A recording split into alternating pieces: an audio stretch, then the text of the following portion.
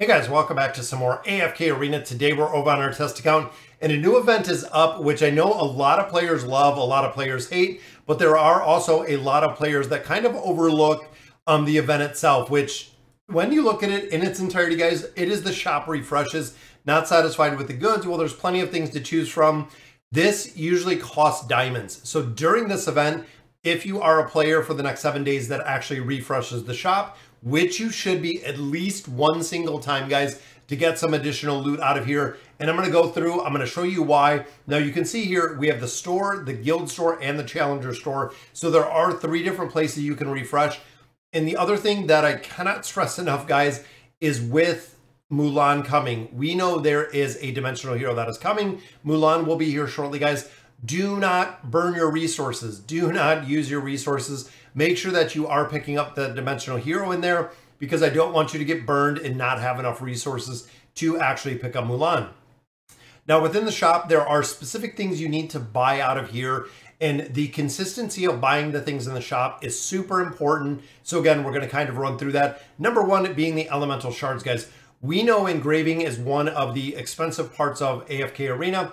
Getting the elemental shards in here for gold versus diamonds really is a game changer. This is one of the big reasons why you should refreshing the shop. If you're getting 20, 40, 60 every single day out of here, guys, it makes a big difference when it comes to engraving heroes up to that plus 30 engraving.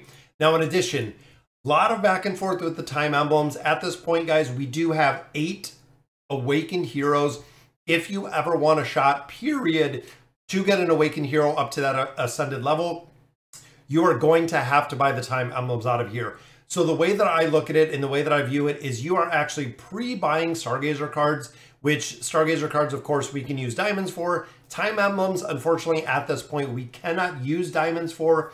So this is really the way to get them out of the shop, guys, and have the ability to get these time emblems and actually build some of these heroes out of here.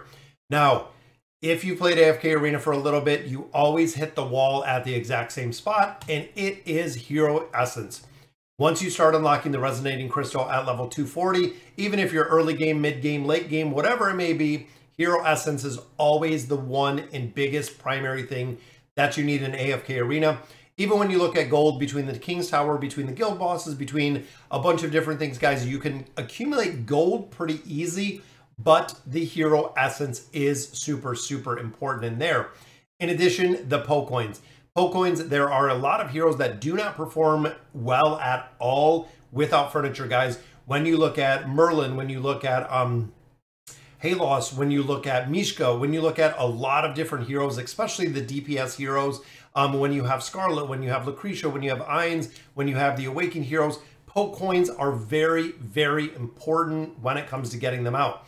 Now, this is really the primary ones that you want to buy. The rest of the stuff, guys, in here, there's really 2 kind of cases. Number 1 being if you're looking to power level. If you are specifically looking to power level, this is the choice that you want. Again, because of the wall that we see with the Hero Essence, you want to be buying this out on a regular basis if you are power leveling.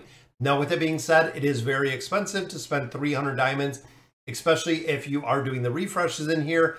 Very, very expensive.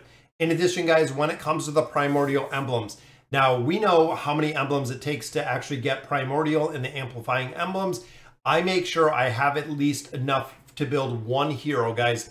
Once, let's say I get to 300 primordial emblems, if I utilize those emblems, I just buy more. You can see we've actually accumulated quite a bit.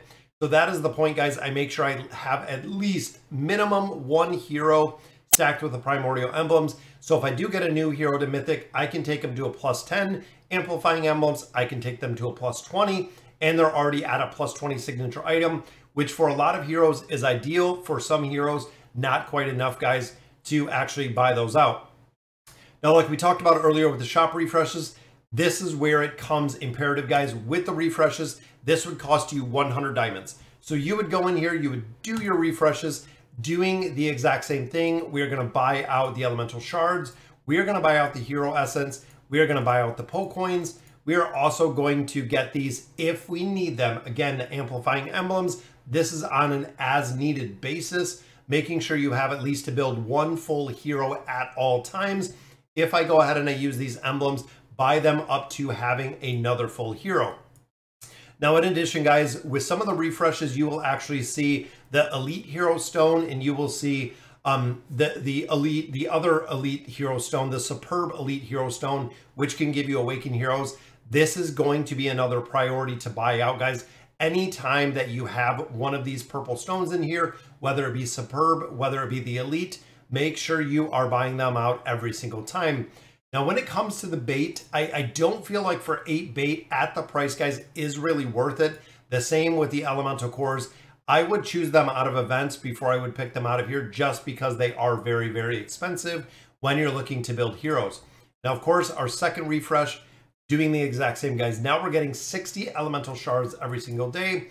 We're getting 1,500 Hero Essence.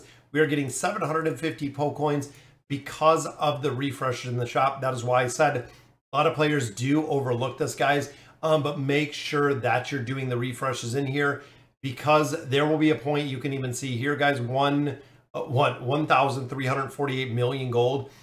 There's a point in all my accounts where the gold actually gets there. I know for a little while you were kind of out of gold in AFK Arena, but there will be a point where the gold, the gear enhancements slow down a little bit, and you'll be stuck at not having enough hero essence or having enough engraving mats to actually continue to build out these heroes.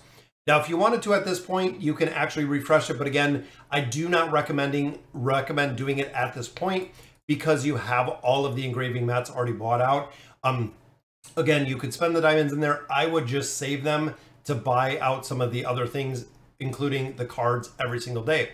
Now, looking at the guild store, big thing in here, guys, is of course these cards are going to be available, so you'll actually have your time emblems.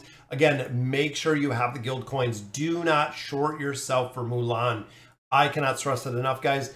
Buy these cards every single time, but again, make sure you do not short yourself for Mulan. You need, I believe, 40,000 guild tokens, which we can look at in just a minute to make sure. Now, again, the other thing that you want to focus on here is with Mulan, with Ainz, with all of our dimensional hero, guys, the chances to get the dimensional gear are relatively low. Again, making sure you're saving those 40,000. You can pick up the tier 4 stones as needed. You can see we still have, what, 23 hours left in here. I'm going to save some of my resources just for Mulan on here. Not too concerned on this account specifically for the tier 4 stones, but the refreshes in here are also very, very good. It does not reset the cards, but you get the dimensional gear, guys. This is the only way that players can get the dimensional gear. Again, I get a lot of questions about this. This is the only way that you can get the dimensional gear, guys. You can't do the resets. You can't use the scrolls, things of that nature. You have to buy it out of this shop specifically. So if there is specific dimensional gear that you're looking for, do your refresh. If it's the boots, great. If it is, let's say, a piece of dimensional plate armor, go ahead and do your refresh again, just because we're looking for specific armor. And there we go. So we see the flail in there again, the dimensional flail. Only way that you're going to pick that up. And the final refresh, of course, is the Challenger store.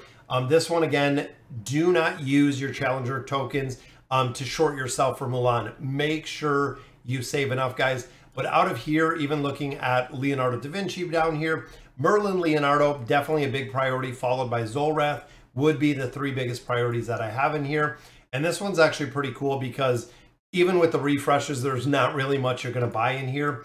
Even if I pick up a copy of Zolrath and then I do the refresh to get another Zolrath, chances are 99% of the time you're not going to have enough coins to buy more stuff in here.